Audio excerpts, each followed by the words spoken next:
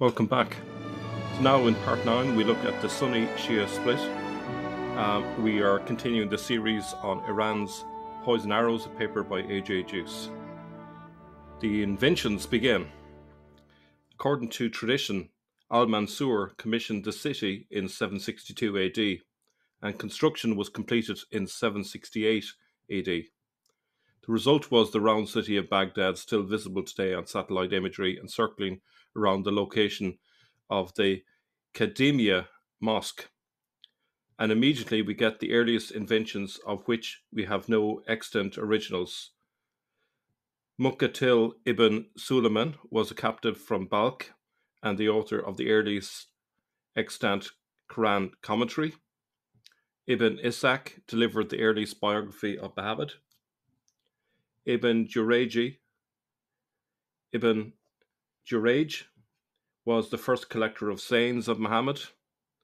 The historian al-Waqidi, of course, who invented sources and stories such as how the Prophet got married to a rich Quraysh woman.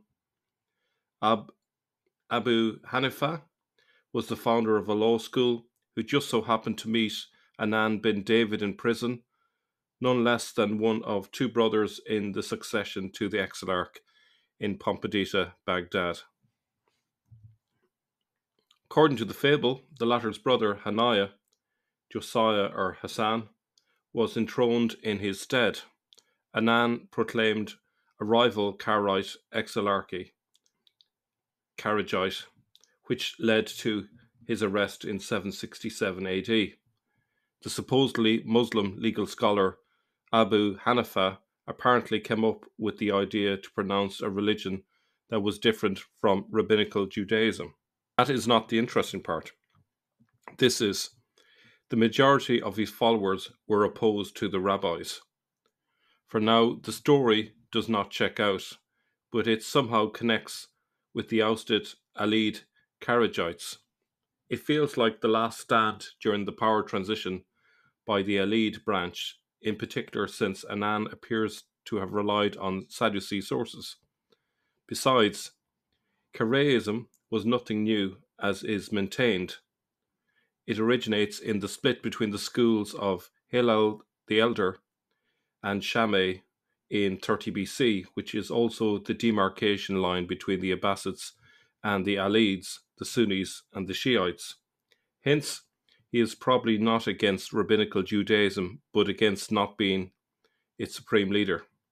Likewise, Exarch Hanaya, or Josiah, or Hassan, was probably not his brother, but his Marzutran relative, as Anan himself would make this distinction. His followers migrated to Jerusalem, where they maintained a synagogue until the Crusades. It spread across Syria and Egypt, as well as Southeast Europe. Sadducee home turf. Anan's group is said to have scooped up the followers of Abu Isa, the Jewish prophet who had opposed the Abbasids and accepted both Muhammad and Jesus as true prophets. So to summarize, he's saying that the Abbasids are essentially the Sunnis and the Alids are the Shiites, if I understand A.J. Juice correctly. When we look at Anan bin David's story and what follows, we might find a path to a solution. The rightful heir in Pompadita, Baghdad, was pushed off his throne. Where did Anan go? Screaming silence. At the same time, the Jewish Umayyad beliefs were blotted out.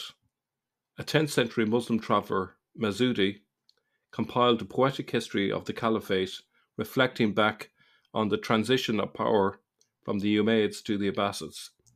It is not contemporary and therefore inadmissible, but nonetheless, it's worth paying attention to it. The women of the house of Umayya lament, for their daughters are orphaned. Their good fortune slept, their stars set, for fortune does sleep and stars do set. Their high minbars are vacant, may peace be upon them until I die. The minbar was of course inherited from the synagogues, as was the prayer call. He is saying that the Abbasids not only wiped the Umayyads out, but also their conflicting sectarian beliefs. It would live on in Umayyad Spain for a while. The Abbasids not only oppressed the Umayyads and their beliefs, but also Christianity and the remnants of Manichaeism and Zoroastrianism.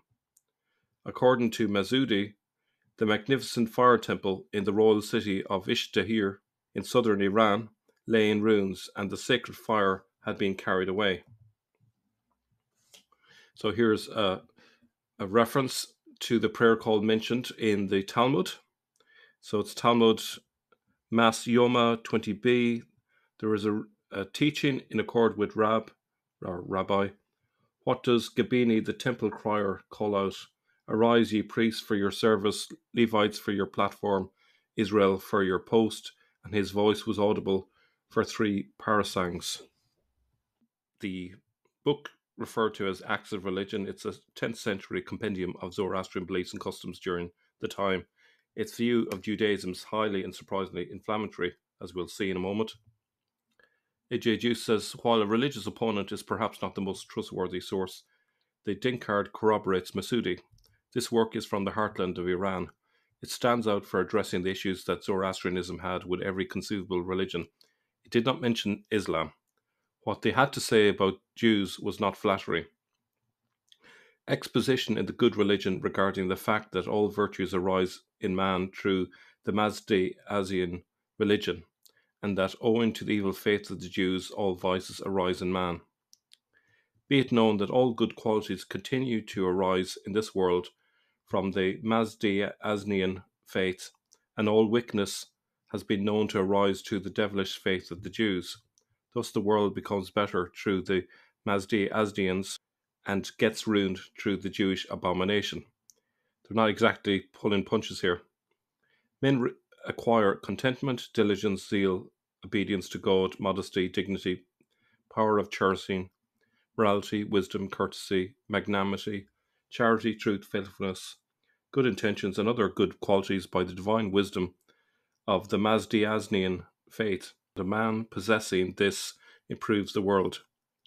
Avarice, revengefulness, slothfulness, idleness, pride, obstinacy, insolence, envy, immorality, ignorance, selfishness, disobedience, indifference to religion, miserliness, falsehood, ingratitude, evil intentions, and other vices arise through the Jewish abomination, which, by its false knowledge and weakness, injures the world.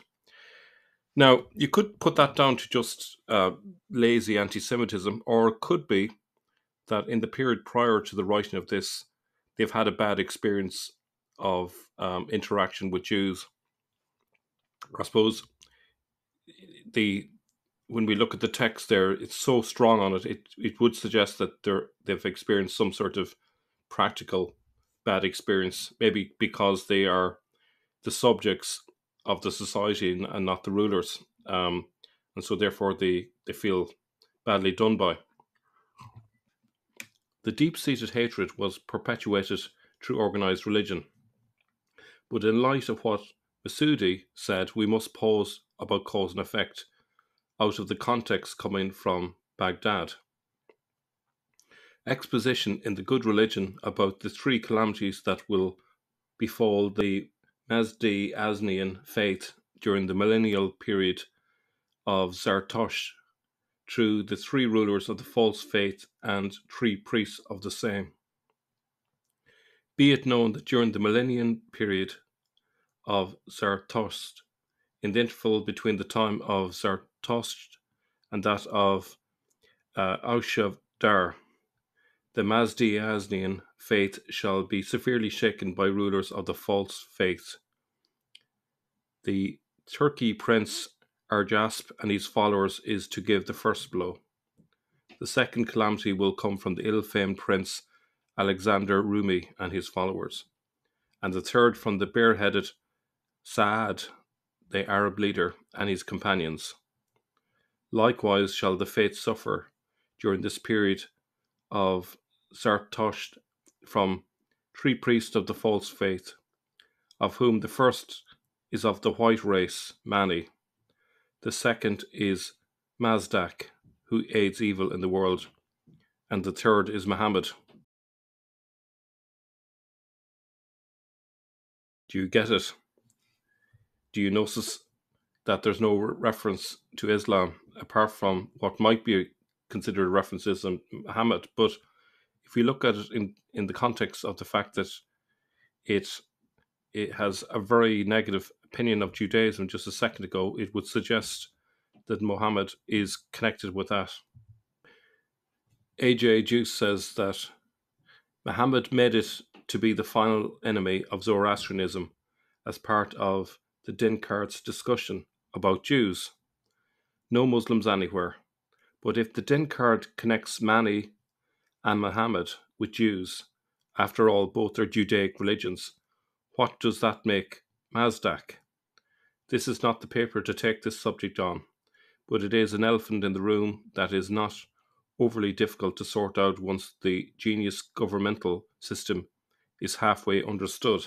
One hint: the formerly Zoroastrian Salman al-Farisi, aka Jewish exilarch Hanamel, aka Uthman. The transition to Abbasid rule did not come easy. A passage in the Zuqin Chronicle reveals grave internal conflicts and humanitarian disasters. He, Caliph Mansur's governor, set up a Persian at Marda to bring the fugitives back there and collect the tribute, the poll tax. The population had taken flight from there more than from any other place, and the whole region was occupied by Arabs, because the Syrians had fled before them. This man was called Halil ibn Zaidan. He made the Arabs suffer many ills. He had no equal for his hatred of the Arabs, either before or after him. He made the Arabs move from region to region and took all that they had. He filled their lands and their houses with Syrians and made the latter sow their corn. The writer Pseudo-Dionysius of Talmar distinguished three parties: the Persians, the Syrians, and the Arabs. They hated each other over their ambitions for the top posts. Dionysius made observations which indicate that the changes may have been accelerated by a succession of natural disasters.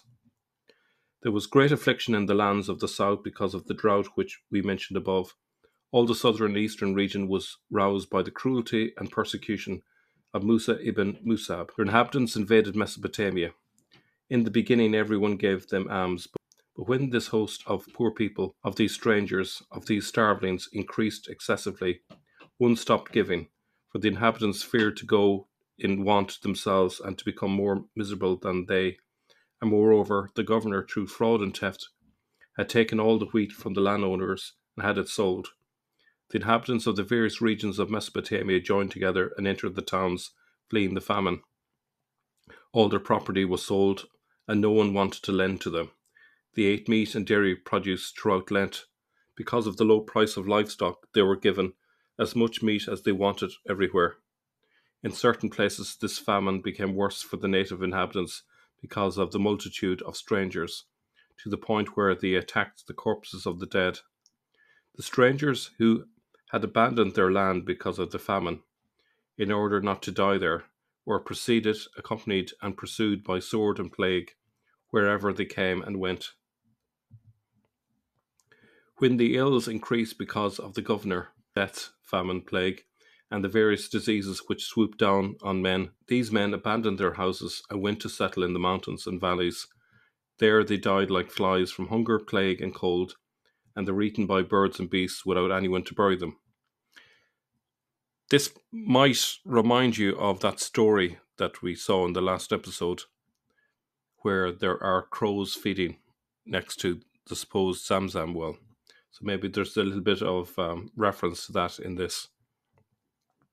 This plague weighed heavily on the lower regions and desolated the whole of this region, with the result that courts where there had been 40 or 50 people were left without a single inhabitant. In Mosul, more than 1,000 coffins were taken out of the town daily. In the region of Nisibin, several villages which had become sizable were totally ruined. All the great of the region died. Above all, this plague caused the death of the priests of towns and countryside. Fields, villages, and the great courts of the towns were left deserted. Natural disasters can trigger rapid social change. Again, this testimony calls into question the dating for the inscription at the Dome of the Rock. But Al-Mansur's brutality appears to have been legendary. The Caliph moved into the western region in order to go to Jerusalem. He wreaked havoc, turned everything topsy-turvy, terrorizing and devastating, to a degree worse than in Mesopotamia. He acted as Daniel had prophesied of the Antichrist himself. He turned the temple into a mosque, because the little that remained of Solomon's temple became a mosque for the Arabs. He repaired the ruins of Jerusalem. Whatever remains stood on the Temple Mount was converted into a mosque, as though there should not already have stood a mosque for over a century. So why is there a mention of the temple being turned into a mosque? I thought Abdul al-Malik had an inscription there. Do you see the problem? The fact that al-Mansur's son was a Mahdi, Caliph Muhammad al-Mahdi, tells us that the entire charade was about nothing other than the Jewish leadership. Sure enough, soon thereafter, a third competing Shia Ishmaelite caliphate arises in the Arab Peninsula. These developments did not go unnoticed in the Far East either. A 10-foot stone was erected by a priest of the Syrian church in 781 AD. It was signed in Syriac, not Arab, with Adam, priest, Chorepiscopus, and Papash of Sinistan, some sort of a Pope of China, patriarch. At that time, following the text, the church in China was under Nestorian Christianity, hence the Nestorian stele. In the text, a virgin gave birth to the man Jesus, and the Trinity is being divided. They worship towards the east 7 times a day, clearly distinct from the 5 daily prayers in Kufa, hence probably no mosque orientations from the early Umayyads and early Chinese mosques, perhaps being Nestorian churches, and use the cross. The tablet claims that their scripture had been brought along by a certain Olopon and translated to Chinese in 635 AD. It conveniently falls into the first year of Umar the Great. The stela talks about conflicts placed to 713 AD, which parallels the rebellions around the time of Umar II. It presents Syria, unfortunately with unclear geographical definition, as a sort of a heaven of goodness before the power transition to the Abbasids. The fall to the new Jewish regime started in 744 AD.